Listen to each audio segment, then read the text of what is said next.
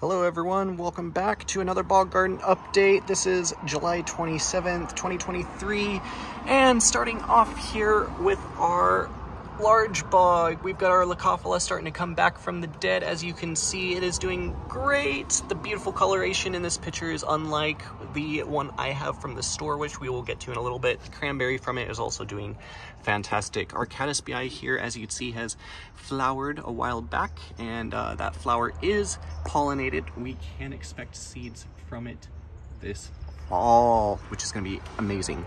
Utricularia is starting to pop up all over the background here, and our capes and bonata is finally starting to fill in. We do have the occasional, it looks like rotundifolia, spatulata, and other mixed sundew in the bunch too. Speaking of, we have some filiformis sprouts also finally starting to come up all around here. And speaking of filiformis, our Tracei, filiformis Florida Green, and our Butterfly Valley have all completed their flower cycles for the summer. I wish I got an update here while they were still flowering. I apologize for that. But as you can see, we will be getting a bunch of seeds spreading all over the place.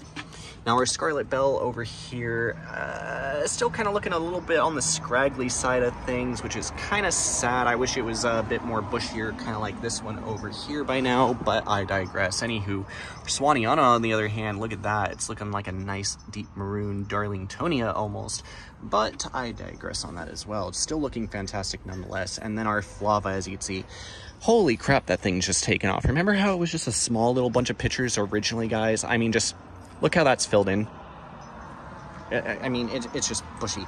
And then, of course, we've got our Purpurea already starting to work on its secondary layer of pitchers, and we should have a flower off that next year.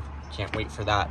Speaking of, you can see probably in there, kind of buried in there, we have some sphagnum growing in, just kind of under some of these pitchers.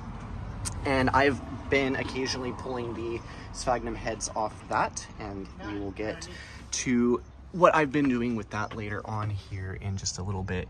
As you can see, for the smaller pots, we do have a bunch of sundews starting to kind of grow all over in them. A little bit of bisquamata starting to pop up here and there, and a couple of them as well.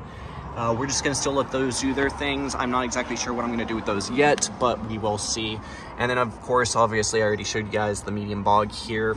Our Scarlet Bell over here is doing absolutely fantastic. I have gone ahead and moved the Leucophila from the little small pot to here, just a full pot transplant to reduce stress. So didn't even disturb the roots, didn't do anything with the soil. It just, entire mass just popped in there. Bisquamata has spread over here, which is going to be great. Can't wait to see that thrive. Did move some of the fly traps around, so you can see they did get a little tiny bit of stress because I did have to kind of move them weirdly, but they're starting to heal back up nicely. That one I didn't move, so it's doing fine. This Capensis I did move, so you can see a little wilted a little bit, but now you can see new growth coming up right out of the center. And then, of course, I did get one of my Ventratas back. This is a Ventrata I got back from my brother. Now, I did bring it out here because it turned out the soil did get infested somehow within his tent. I don't know how, but yeah. So it had a little bit of an infestation. I wanted to bring it out here to prevent the infestation to spread from my other plants. Now, as you can see, it did get a little sunburn after a couple weeks, but you can see the crown is doing nice. We do still have some new leaves coming off. Now, as you can see, like I said, it did get infested, so that's why it's staying out here, but I'm not too worried about it because, as you can see, this basil still has nice green fresh growth and it's doing relatively well. The basil got a little bit of sunburn, but heck, it's still got a pitcher coming in that it hasn't even dropped, while this thing has practically dropped all its adult pitchers. So I'm not really too worried about it. If this one dies, it's not like I don't have plenty more. And speaking of, let's go check on them really quick, guys. Move out of my way, Nova. Anywho, to the grow tent. Starting off, we've got our star moss here that I pulled out of all our Pinguicula display planters and just kind of popped it in its own tray. Not sure what I'm gonna do with this yet. Might decide to use it for terrariums, might put it on the waterfall that you guys sell out there by the bogs. I'm not sure yet, but it just looks great, and so I kind of keep it around for now. And here's what I did with the heads of the sphagnum. You can kind of see how there was a little mass of them right there at first, and then kind of clumped together, and now you can see how they're really growing.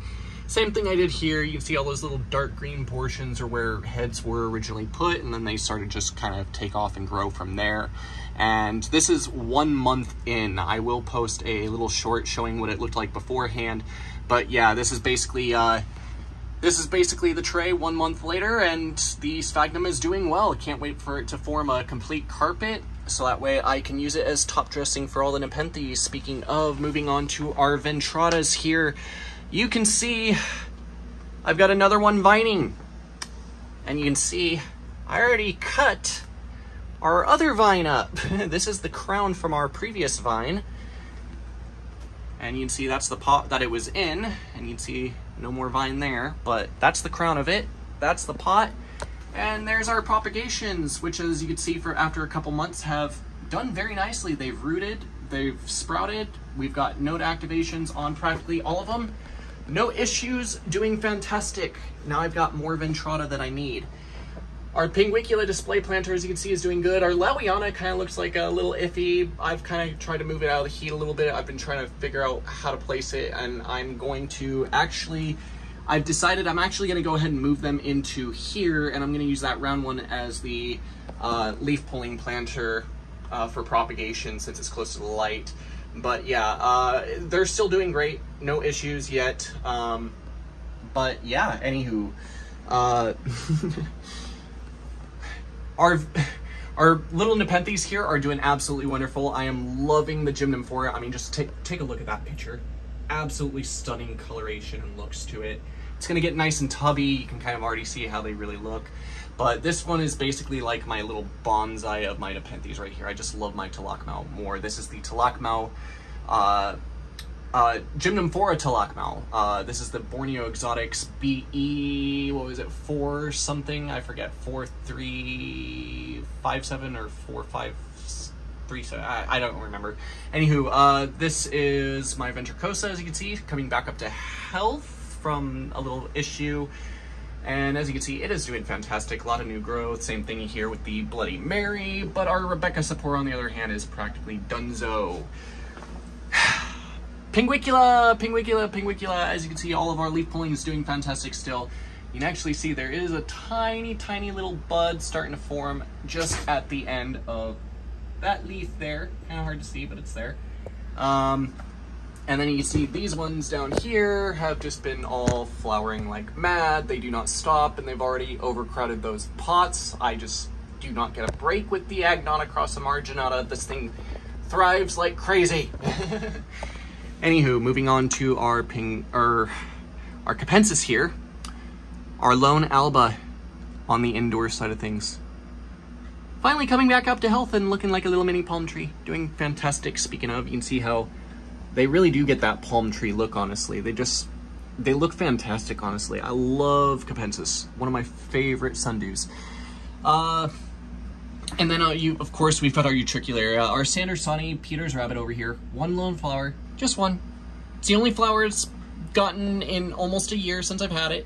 Or, well, quite a few months since I've had it. But it has no problem producing all these, like, little ivy-like tubers all over the place. I mean, it just loves to spread, but it doesn't like to flower for some reason.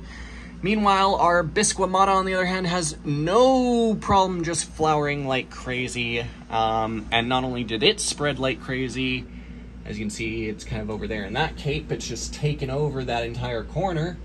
I mean, not that our Sandersoni hasn't spread, because it has, as you can see a little bit there, but our Bisquamata just, yeah, you see the difference. Anywho, that's been today's update, guys, and I apologize for taking so long to produce an update, and I do apologize that the previous version of this update did not come in via full quality. For some reason, it came in for only 240p rather than its full 4K, so I don't know what was up with that, but anyways, I hope you guys enjoyed the update, and I apologize for the day. Catch you guys all next time, and peace out.